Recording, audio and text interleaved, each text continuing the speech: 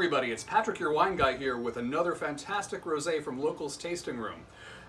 We talked about the Denier Handel Rosé of Sangiovese last week, and I've got some beautiful rosé coming at you from Eric Ross right now. This is a rosé of Pinot Noir, beautiful for those of you that really love your Provençal style. We're talking salmon colored, summer strawberry, oh my gosh. Some beautiful fruit, a really, really nice, mild tone that just comes right across the top. The fruit follows through on the flavor. It's a dynamite wine.